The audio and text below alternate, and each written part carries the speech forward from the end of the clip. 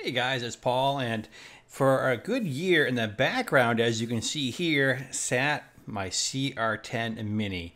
I got it for free when I bought another printer. It was missing a hot end, and it was really in need of, well, some TLC. So what I'm doing in this video is I put together a hot end on there, but it was never gonna work. So what I did is I decided to modernize this guy, and we're gonna talk about the CR-10 Mini, and I'm gonna give you a little bit of history on that right now. So back in 2016, the Creality CR-10 came out. It took the world by storm. $399, 300 by 300 by 400. I mean, that was the printer to have right now. No messing with kits. I mean, it was a steal. It was a great price. Now, a year later, roughly, then they decided to come out with the CR-10 Mini. Now, the CR-10 Mini is priced $40 cheaper, okay? And it's only 300 by 220 by 300. So, you know, why would you spend $40 less and get so little? So, yeah, the CR-10 Mini was one of those that just kind of came and went. Okay, so let's set up some goals here. What do we want to do with this thing? Well, we want to gut the electronics. So we want a modern 32-bit controller. So we're going to use the Big Tree Tech SKR Mini E3 V3, 32-bit, I mean, the latest and greatest. And let's get rid of that old screen. So we're going to put a TFT 35, and that's also from Big Tree Tech. I've used this on other machines, so this thing will have a touch screen. It'll be great. Now, what about for the printer itself? Well, let's get rid of the, well, I just have kind of a junk hot end that's not going to work. So let's use something modern. Let's use a Bondtech DDX V3. Why Bondtech? Well, first of all, it's the phenomenal extruders, and they solve all the problems at once, meaning they include a part cooling fan, they include a BL Touch mount. I would love to use some of my E3D stuff, but you're on your own as far as mounting it and getting everything set up. So that's out. So now that we have that, let's select a hot end, and for that we're going to go with the Slice Copperhead. I have another one of these, and they work great. So we have the hot end all set up.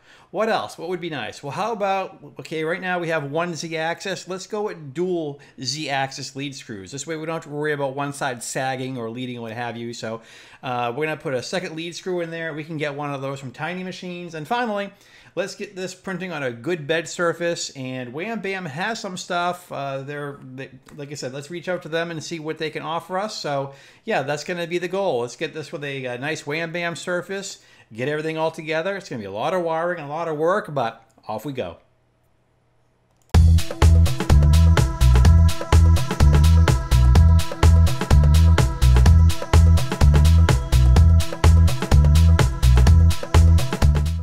Pardon the background noise. So I should have started documenting a little sooner. So SKR Mini E3 is in. I still got to finish sorting out a few wires here. There's a lot of wires for the fans, for this fan. Tested them both. This is the old fan. It was noisy, so I replaced it with a much quieter one, so at least it'll be quiet in here. New power supply. The CR-10 Mini is a 12-volt system, so that's what this guy is running right here. And that's what the bed runs. So when it comes to what I'm going to mount for the hot end, I initially had a DDS. It was called the Tank. It was a predecessor of the Bondtech product. And now instead, I was looking through my stack of stuff, and I have a spare Copperhead, and I have a whole DDX sitting over here. Got all the DDX parts and pieces here. I got a few things that are on order, but so this is the top part of it here, the heat sink. You see that here. This is the actual Copperhead hot block, and of course we have the heat break, and I'm gonna put a 0.4 nozzle. It's a small printer, so that seems appropriate for it. So I have all those pieces. Now you can see here that this has room for, you know, a regular E3D style heater and cartridge. I'm not going to use the slice ones because it strikes me as overkill for this machine. So I'm just going to use from the E3D I took out of here.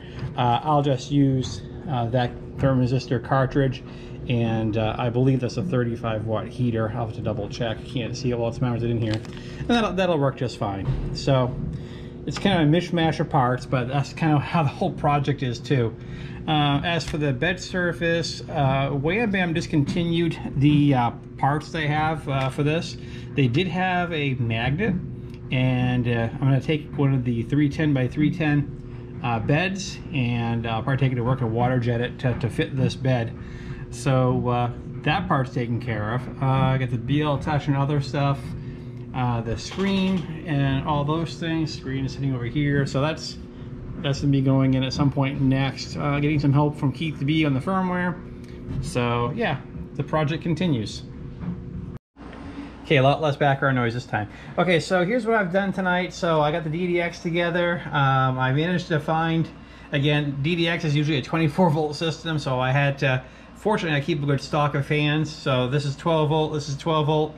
Now usually if you look at other DDXs, the air intake for this fan would be on the outside. This one, that's all I have. It does not. It pulls in air from the inside here. I was a little concerned about where that mount is, if it's going to rub, but I powered it on and no troubles at all. So I've got all the cabling ready to go here. I got the thermistor in blue. This is the heater. I just have to put the boron paste on there and put the set screw. There's nice accommodations in the back of the DDX here, so I can route all these wires up and out of the way. I also have to get the BL Touch. There's the attachment point for that. Speaking of BL Touch, this looks like a lot of cable, but remember that, you know, the BL Touch has to go all the way from the print head to the back of the machine and to the inside here of the control box. So having that longer cable is going to work well. Some more parts showed up. Wham Bam sent me over the magnetic base, and they don't sell the CR-10 mini-sized PEX beds and that whole bit, but they sent me some stuff that's bigger that I can cut to size, so I have a couple opportunities there to make a good bed. The other thing that showed up is I got that from Tiny Machines, the extra Z lead screw. So by default this would not have a lead screw behind here, it would just be a single lead screw, and we've seen how that works out. Usually you have a lag lead situation, so this thing being dual Z will be really nice. So good progress tonight. I'm having fun doing it. I'm just, you know, watching Netflix while I'm doing all this stuff too. And tomorrow we'll get back at it. Okay, there's a lot to show. So there was a lot of wiring involved. So I've got these down. I've even got a little shroud here. I couldn't make them all fit in the first one, so I have two separate ones. I got one for the thermistor and heater. I got one for all the other stuff.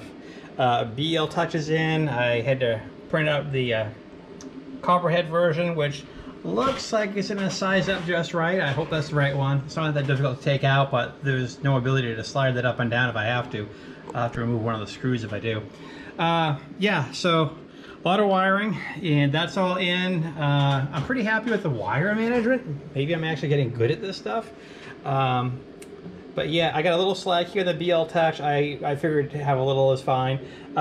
Plus, it's not really going to be in the way. I can, of course, zip tie this over if I have to. But yeah, so the hot end is in. God, I'm kind of rambling here a little bit, but I'm pretty happy where everything is. And yeah, a lot of soldering. And next up is the second lead screw. But yeah, all the wires, I've labeled stuff as well too, so I know what is what. And yeah, and then these things are going to connect into the cable that comes off the back of the control box.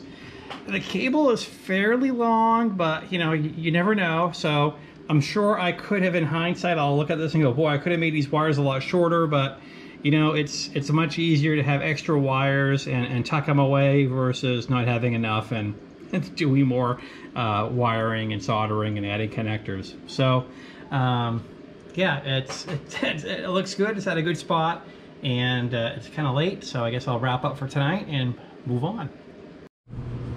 Okay, a bit more wiring. I had to splice into the original connectors are micro Molex, which I don't have the other half of, so these guys are fine, but these had the micro Molexes, so I went with these style JST. So this is what it's coming from the box. Let me move that. And then here's what's attaching to the printer itself. And so these these, and these are the two wires. So you can see the other half of the JSD connectors here on this side.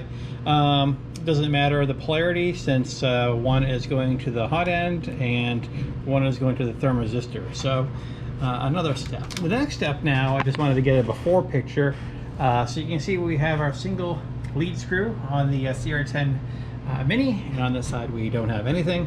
I have a kit for a CR-10. I've got that reality kit sitting in here, and one of the things is, because it's for a CR-10, which is usually a 300 by 300 by 400 machine, this also works on the 400 by 400 by 400, which is the CR-10 S4. I'll probably have some, obviously, some lead screws sticking out. I was thinking maybe I should trim this, but you know what, I'm gonna leave well enough alone, that's fine. So on to the next step. Okay, another brief update. Okay, the second lead screw is in, and as expected, yeah, we have some extra. The cable they give you, you know, this is for a CR-10, so for a bigger printer. So we've got this, we got the little splitter here, and this is going to go into the control board. It's not a very big cable, but we'll have to make do. So another step done. Now it's time to delve into the electronics some more.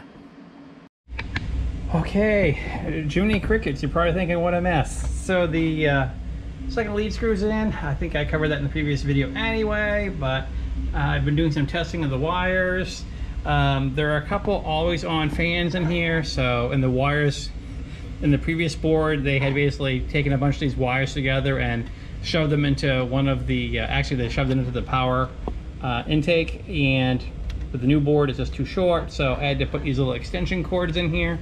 So I got the negative here, got the positive, and oh yeah, it's a whole bunch of mess. Plugged in the screen, the TFT35, it worked the first time.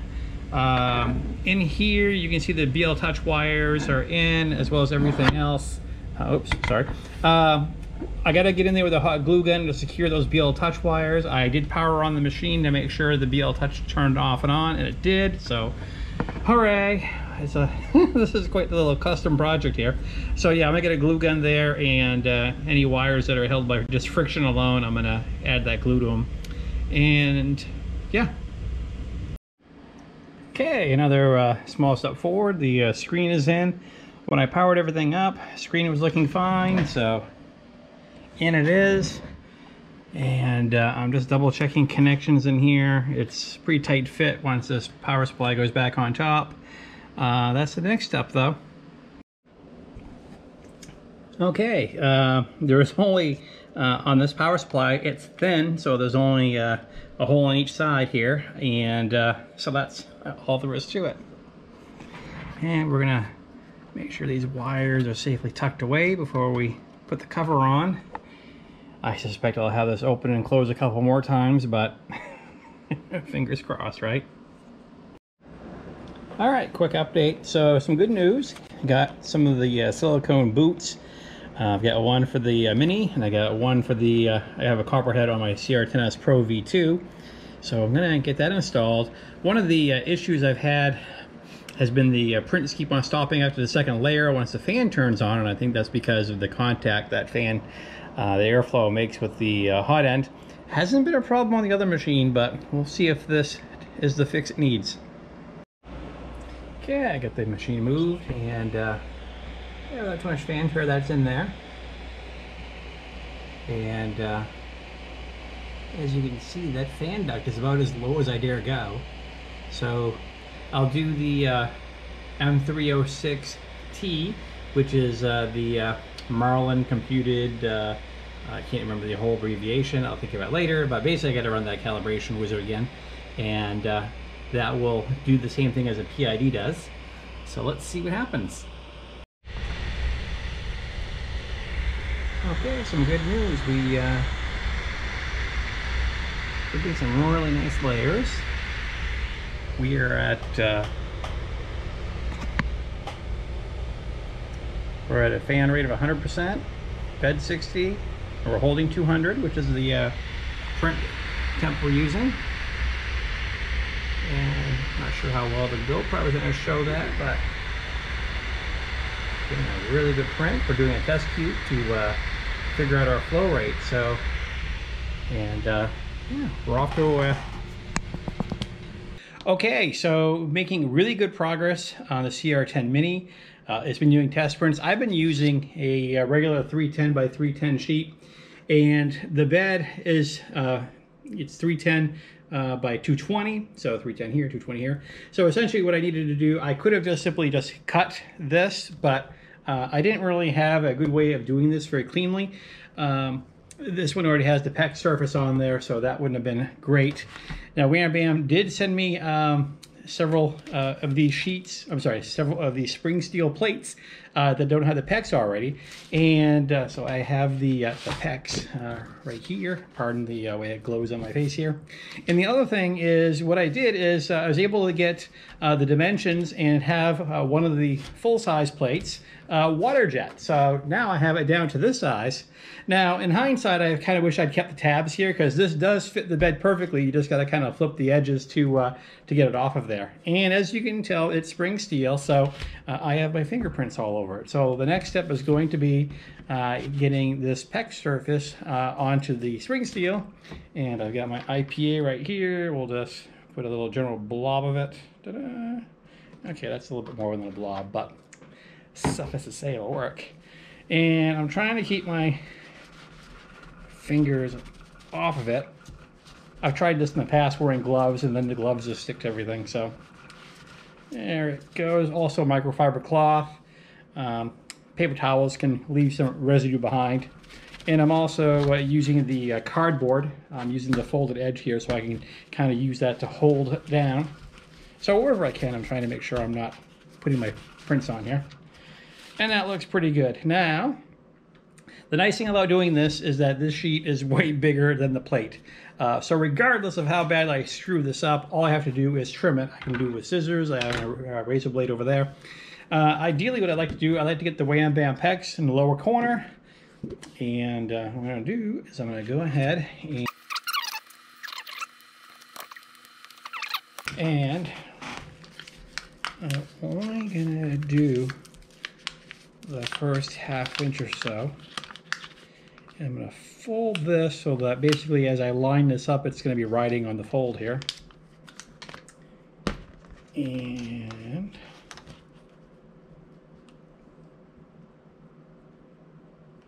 I'm happy with that.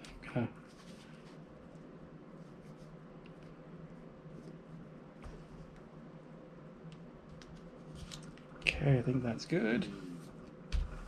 It's a little over, that's okay. We will pull up some more in the backing, push in the center, rub outward. This is not my favorite thing in the world to do, but off we go. And the thing I can do too is use the,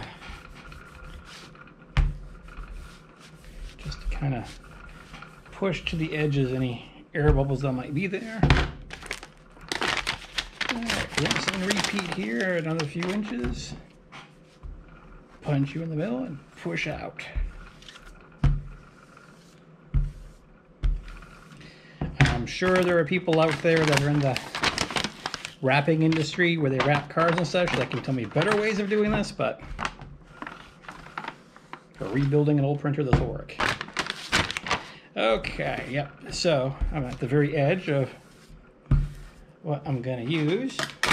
The adhesive's going to stick elsewhere, and that's okay. So this part is done. You can see we got the edges here, and time for my little razor blade.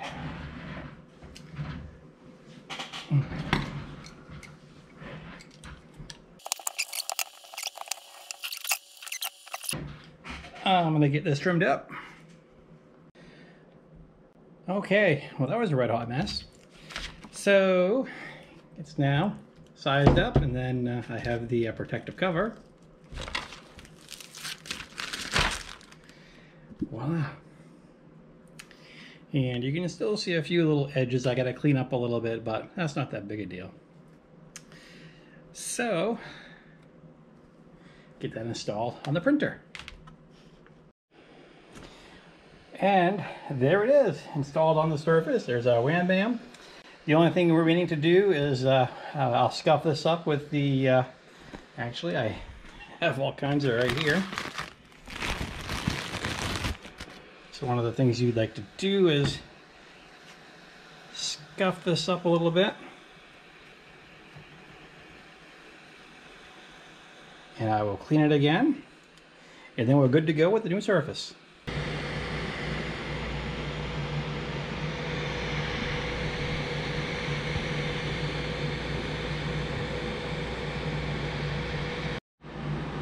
Okay, print's finished, and look at that. That's amazing.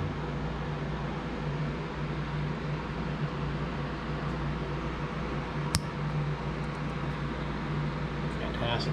Bottom layer. Nice.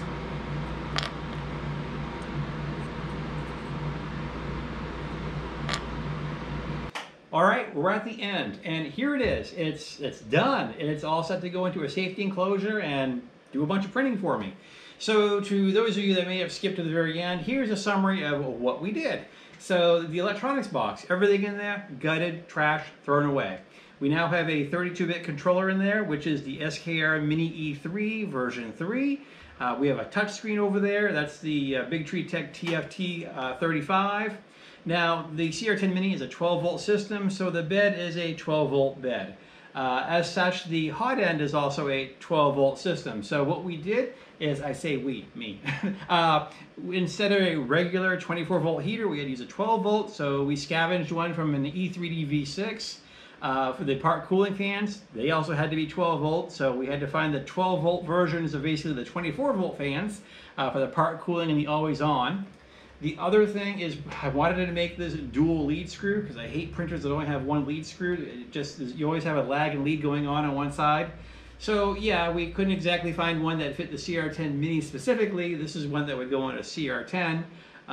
So hey, it is what it is. Maybe no one will notice that, but whatever, it works.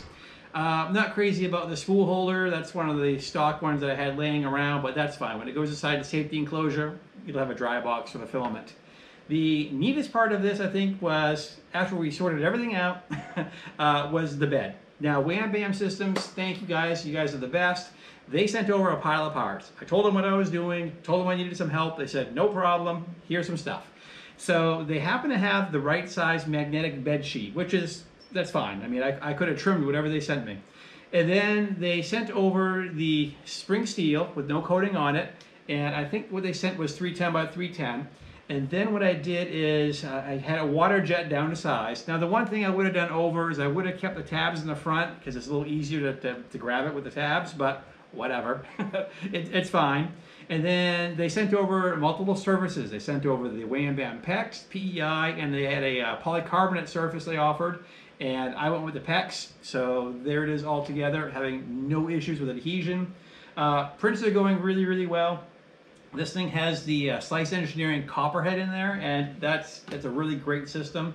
Just trying to think, is there anything I'm missing? But no, I did a lot of calibrations, and you can see from the test cube, and I did some other prints, those have all come out very nicely. So I'm looking forward to tasking this printer with some very long prints and just letting it go. I feel real good about the setup. So that was fun. So having said all of that, these are the kind of videos that I have the most fun with. I like taking something, maybe yesterday's big old printer, and modernize it by upgrading it. And if those are the kind of videos you like too, let me know in the comment section down below, or give me a thumbs up and stuff like that. Because yeah, I mean, there's a lot of new printers. It seems like every 3 months there's a brand new line of printers, but there's a lot of printers out there that, yeah, they were okay when they first came out, but they certainly could use some TLC. And projects like this, I mean, this thing prints amazing. I mean, it can print just as fine as all the new stuff. So if you like projects like this, as I do, again, chime in the comment section. If you want to see what I'm up to, check out my social media. I am on Instagram, I'm on Facebook, I'm on Twitter. I'm always posting images of the stuff I'm printing, the projects I'm working on. So check those out, follow, subscribe, like, etc. so you can see what I'm working on. And that's it for this time. Thanks for watching, and remember, please print safely.